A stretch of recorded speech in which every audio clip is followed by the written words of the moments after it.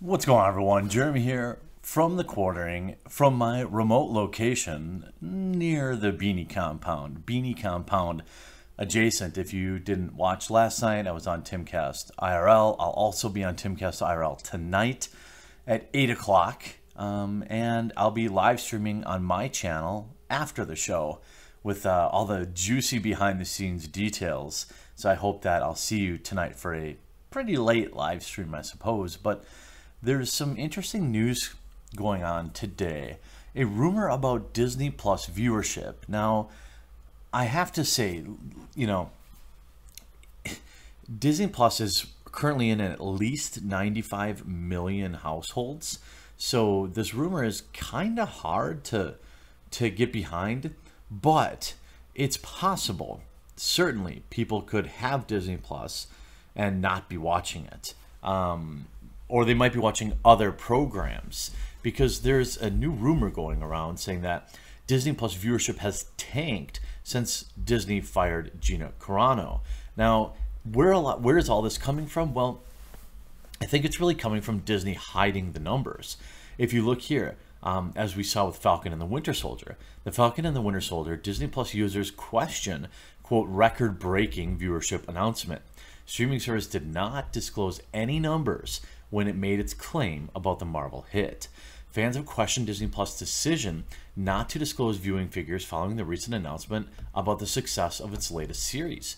Now, this is not uncommon in modern day cinema, and it kind of stinks because a staple of this channel was dunking on all the box office flops, but now that so many movies are getting released simultaneously on platforms like HBO Max or Disney Plus or Netflix, and they don't release numbers, we're never really going to know how movies are doing financially. Falcon and the Winter Soldier, a series starring Anthony Mackie and Sebastian Stan, debuted Friday, this is last Friday, with Disney announcing that it was the most watched series premiere since the streaming service launched back in 2019. Now, this is marketing speak, right? The platform is now much bigger than it was in 2019, so it's almost like, hey, there's 100 people in the room now.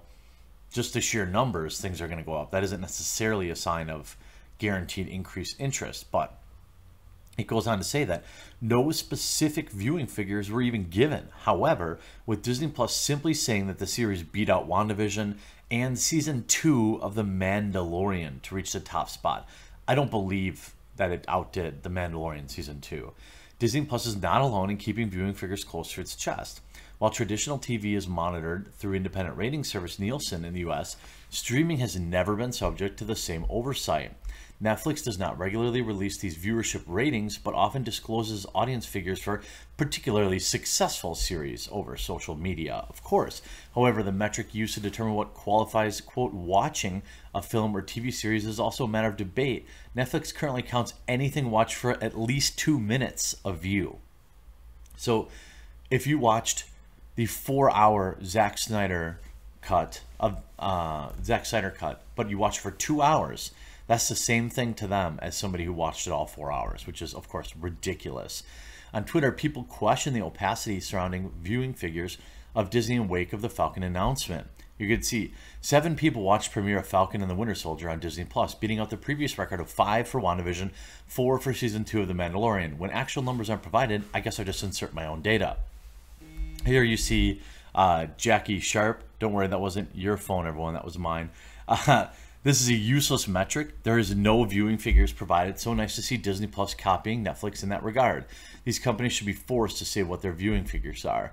That's an interesting conversation to have. And the Hollywood Reporter's Daniel Feinberg is the one that, this person isn't just a nobody that roasted him. This is somebody from the Hollywood Reporter. It's worth noting that Disney's subscriber base has grown considerably over the past year, which could account for record-breaking viewership numbers in the latest outing. But that leads into a new rumor that Disney Plus viewership has tanked since Gina Carano was firing. Now, this is a hard one to swallow, but again, it's a rumor. You could see here. I think this is from Overlord DVD. Yes, it is. Who's been right about many things in the past. WandaVision did okay, rounding at about 7.45 million average viewers per episode. While that number could and will likely go up, It's too soon to tell how much rewatchability the show has. None. He continues, but it's clear that this in no way begins to get close to the last episode of The Mandalorian, which at 2 weeks was sitting at 95 million households. 95 million. Overlord DVD would also detail that Disney's latest theatrical release, Raya and the Last Dragon, has fared poorly on the streaming service as well, saying Raya, the Last Dragon has also done very poorly according to the source, somewhere in the neighborhood of 3 million views. He goes on to claim that due to the film's poor performance, that Disney might lower the cost of their premiere access films like Black Widow and Cruella. Overlord DVD notes it could be lowered to $20 to $25. This is also an important greed move by Disney Plus.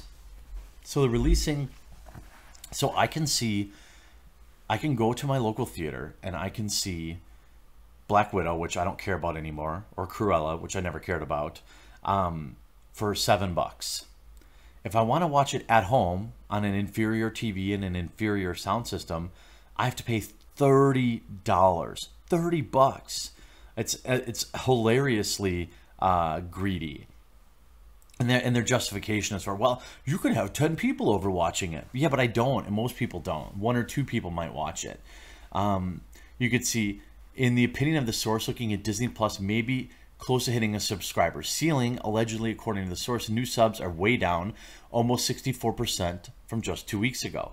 They probably have market saturation. They still have 100 million users. The source believes Carano's firing did substantial impact. Before that firing, WandaVision would easily get up to 5 million views on night 1. After the firing, WandaVision episodes were struggling to get over 2 million, if this source is to be correct.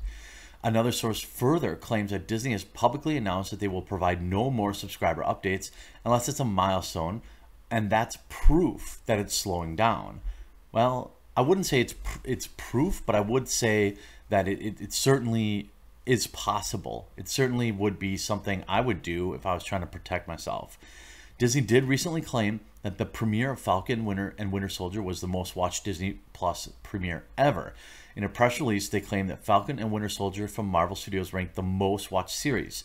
Furthermore, they claim that Falcon and the Winter Soldier premiere joined Disney's premieres of WandaVision, beat WandaVision and Season 2 of The Mandalorian, the 3 most watched Disney Plus original series opening weekends to date. In Disney's Q1 earnings report released on February 11th, they detailed that they had 95 million paid subscribers to Disney Plus, up from 26.5 million in December 2019. That's insane. However, that growth increase in subscribers and the overall average monthly revenue declined to 403 from 556 in 2019, a decrease of 28%. On March 9th, Disney claimed that they had surpassed 100 million global paid subscribers in just 16 months of its launch. Disney CEO Bob Chapek said at the time, the enormous success of Disney Plus, which has now surpassed 100 million subscribers, has inspired us to be even more ambitious and to significantly increase our investment in the content. Now, he added, in fact, we set 100 new titles a year as a target. This includes Disney Animation, Disney Live, Star Wars, Marvel, National Geographic. Disney announced their second quarter 2021 financial results will be announced in a webcast beginning 4:30 p.m. on May 13th. So it'll be interesting to see how that shakes out. I can't speak for anyone else, but I can speak for myself, and I can say, even though I canceled my subscription to Disney Plus, before I had done that, I had almost no interest whatsoever in opening that app after what they did to Gina, and I know I'm not alone. But do I think that, the 50 million users that are overseas even know or care about the Gina Carano thing? Probably not many of them. But if the rumor is true, I'm happy for it, and I hope it is. I hope you enjoyed this video. We'll talk to you again real soon.